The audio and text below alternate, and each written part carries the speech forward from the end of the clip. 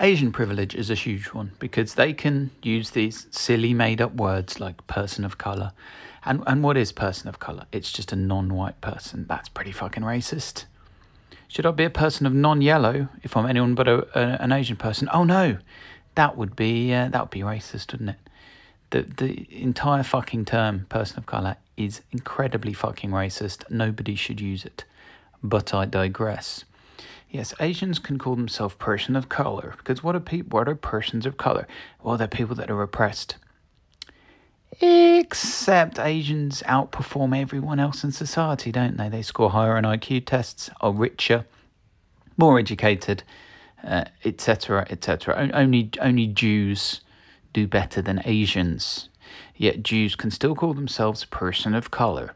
So with all these fuck whites, type grants and scholarships and affirmative actions, Asians can benefit from those ahead of white people who, as a group, and I don't really agree with dividing people into groups like this, but if you're going to do it, ahead of white people who do less well than them, they can get the person of colour privilege.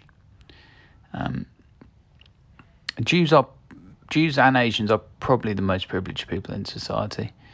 But Jews don't really get this person of colour pass because Jews are white by most definitions. Not if you ask Nazis, but who's doing that?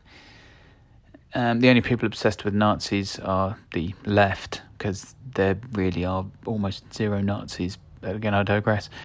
So the key with Asians is they're incredibly rich, have a high IQ, do incredibly well at every level of society, but are also can play the race card, they can play the oppressed card, person of colour card. And Asian women are probably the most privileged people in society. Because not only do they get to say, I'm a person of colour, they can even say, I'm a woman of colour. Look, I'm Asian American. I'm so oppressed. I'm a woman of colour.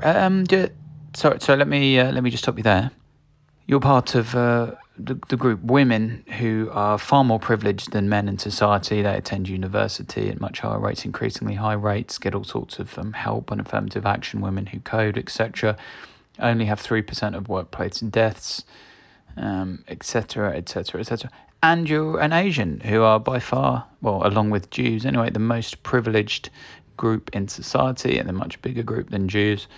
So you've got the two most privileged. You're part of the two most privileged groups in society, women and Asians, and yet you're still a woman of colour, are you? Kind of makes a mockery of the whole thing, doesn't it, dear?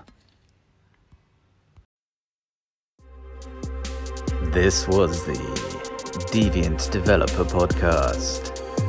Tap subscribe in any podcast app to never miss an episode.